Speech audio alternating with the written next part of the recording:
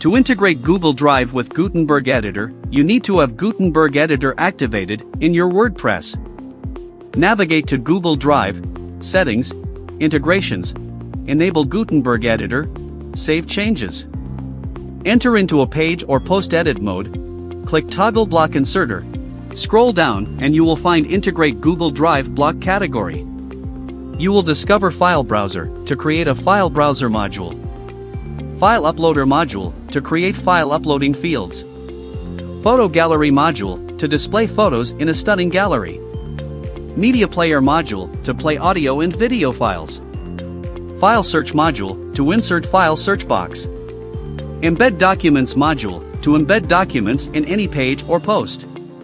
Insert Download Links module to insert link download option for users. Insert View Links module to insert file view links. Module shortcodes to insert any pre-built module shortcode. You can easily display File Browser module on your page or post. Click on File Browser module, select the files you want to display, click Done, publish or update the post. Here is what the File Browser module output will look like. You can also display pre-built modules by using module shortcodes. Click Module Shortcodes, select any previously created shortcode module, publish or update the post. Here is what the output will look like.